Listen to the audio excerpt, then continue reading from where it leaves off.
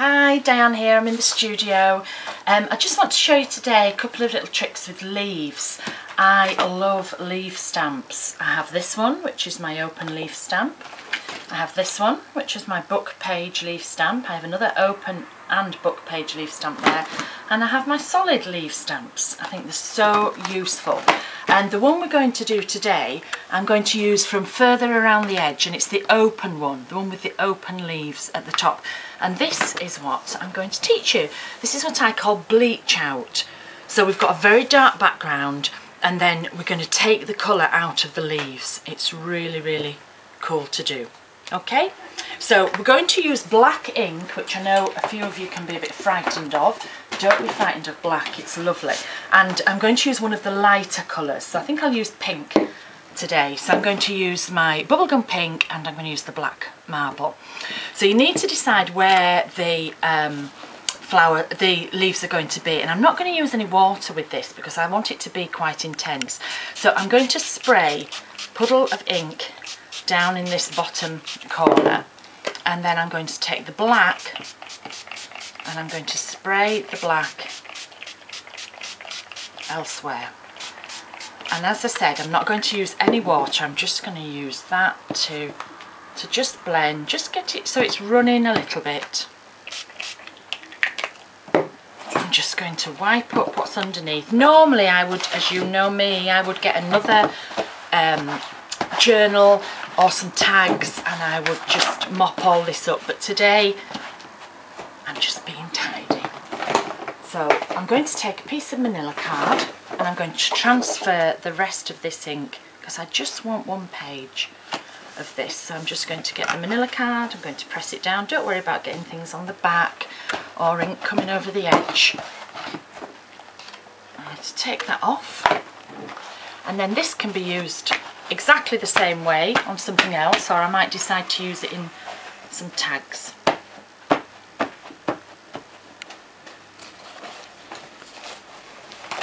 Okay, so you can see the black and the pink have merged together. So what I'm going to do now is I'm going to take the open stamp and I'm going to take Archival Ink. Always use Archival Ink, it's a waterproof ink, it's oil based, and it just means when I add more ink or anything over the top, this is going to stay exactly where I want it. It's not going to, let me turn this around, sorry, it's not going to smudge or bleed. So I'm going to come up to this corner and I'm going to press the stamp down, and I'm just going to work my way round. Don't worry if you can't see it too much.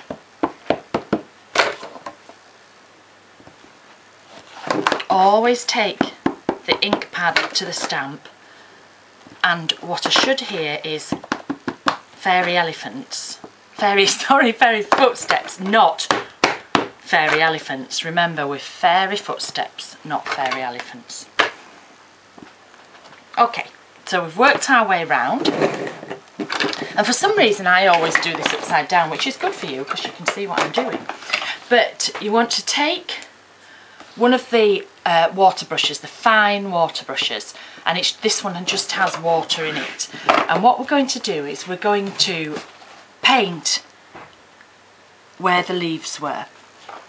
So if you can see, I'm just painting in the leaf and then I'm going to blot. Now can you see it's brought the colour out? So I'm painting in the leaf. So I just do 2 or 3 at a time and blot.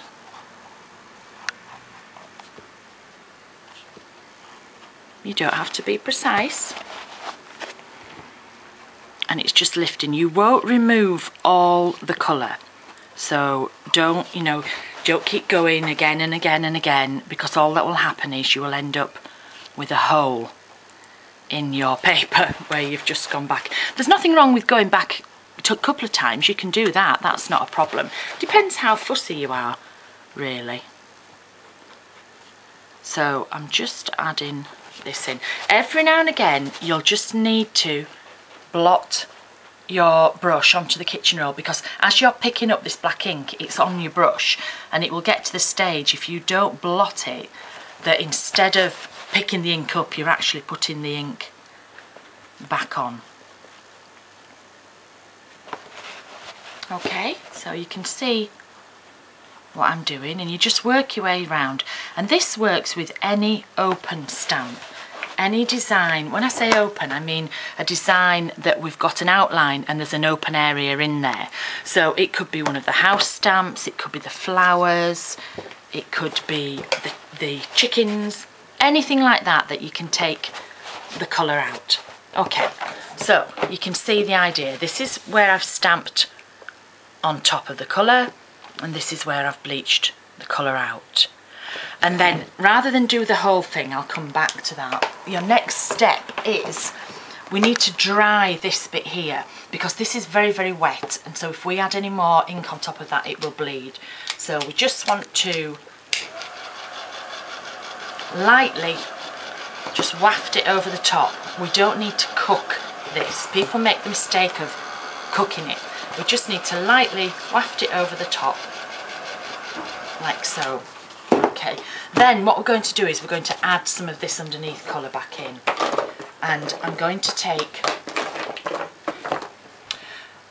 the water brush filled with my ink, and what I did was I unscrewed it, I took the lid plug out of there, got a little pipette, sucked the colour up, put some in, and it now has the colour in. And as you can see, I am addicted to them, and I have them in every colour, but I'm going to use the pink, and all I'm going to do is paint the leaf back in. And again, it depends how precise you want to be.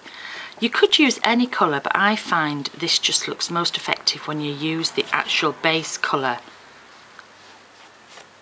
from before. You see as you come up here more onto the black.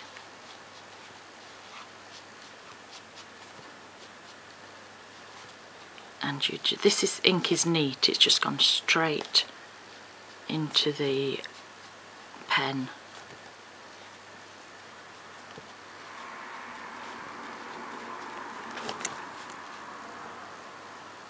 And I'm going to show you how to fill this in a minute. Okay, so you get the idea. Oops.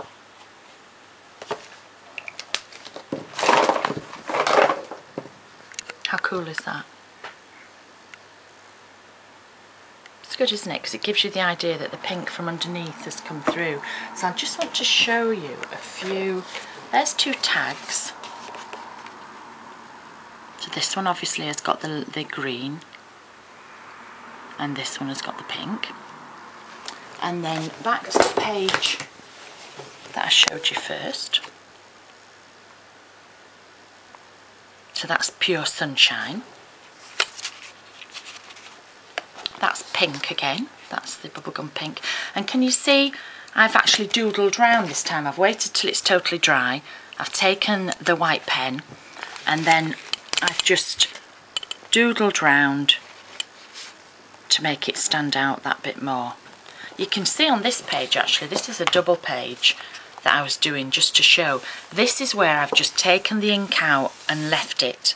So I've just used the water brush, taken the ink out and not put it back in. And that is still really, really effective. There's my ghosting technique underneath, but you can see that's really, really effective. And this is exactly the same, that I've painted the pink back in.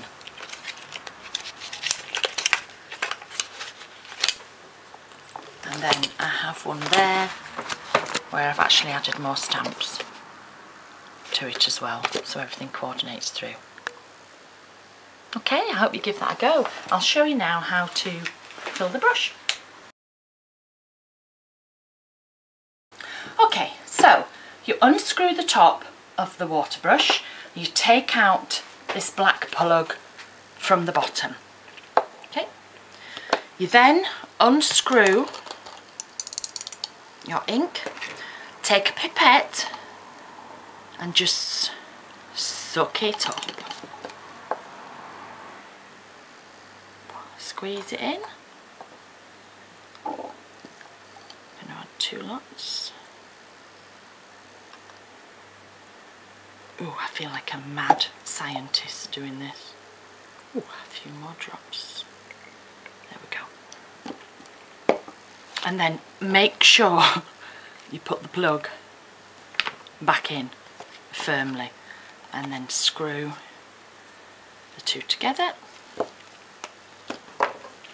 And then you need to get the ink coming down here. So you just press lightly on the barrel. Can you see it filling? It's coming down. And then just press the brush and it will come out the end. There you go. Okay. Easy as pie. Thanks for watching. See you next time. Bye.